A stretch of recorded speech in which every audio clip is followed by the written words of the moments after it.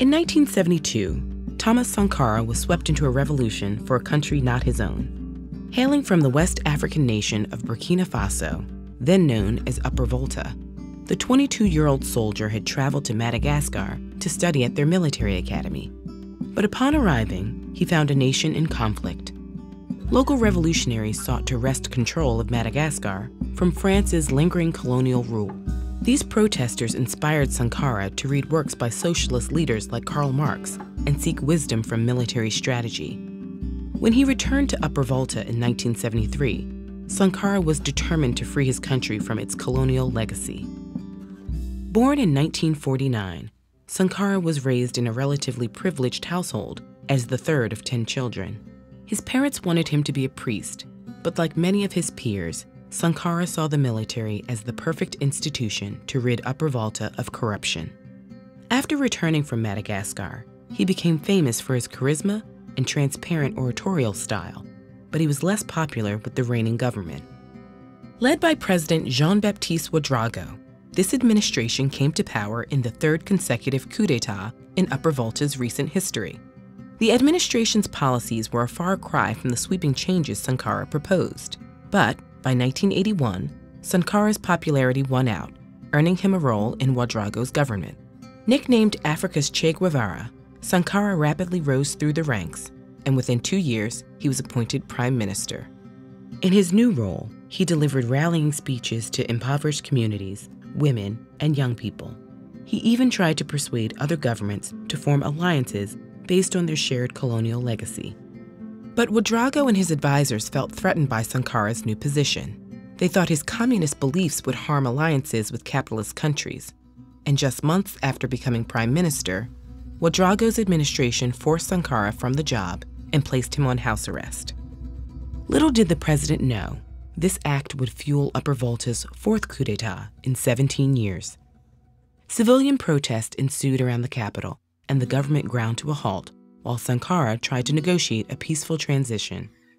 During this time, Blaise Compaoré, Sankara's friend and fellow former soldier, foiled another coup that included an attempt on Sankara's life.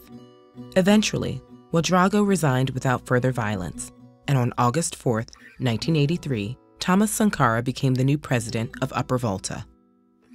Finally in charge, Sankara launched an ambitious program for social and economic change. As one of his first agenda items, he renamed the country from its French colonial title, Upper Volta, to Burkina Faso, which translates to Land of Upright Men. Over the next 4 years, he established a nationwide literacy campaign, ordered the planting of over 10 million trees, and composed a new national anthem, all while cutting down inflated government employee salaries. But perhaps the most unique element of Sankara's revolution was his dedication to gender equality. He cultivated a movement for women's liberation, outlawing forced marriages, polygamy, and genital mutilation.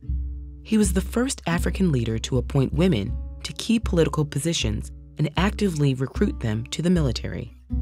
However, Sankara's socialist policies were met with much resistance. Many students and elites believed his economic plans would alienate Burkina Faso from its capitalist peers. His crackdown on the misuse of public funds turned government officials against him as well. After 4 years, what began as an empowering revolution had isolated many influential Burkinabe, but Sankara was not ready to yield his power. He executed increasingly authoritarian actions, including banning trade unions and the free press. Eventually, his autocratic tendencies turned even his closest friends against him. On October 15, 1987, Sankara was conducting a meeting when a group of assailants swarmed his headquarters. Sankara was assassinated in the attack, and many believe the raid was ordered by his friend, Blaise Compaoré. Though his legacy is complicated, many of Sankara's policies have proven themselves to be ahead of their time. In the past decade, Burkinabe youth have celebrated Sankara's political philosophy, and nearby countries like Ghana have even adopted Sankara's economic models. On March 2, 2019, a statue of Sankara was erected in Burkina Faso's capital, establishing his place as an icon of revolution for his country and throughout the world. Not all revolutionaries are politicians or soldiers.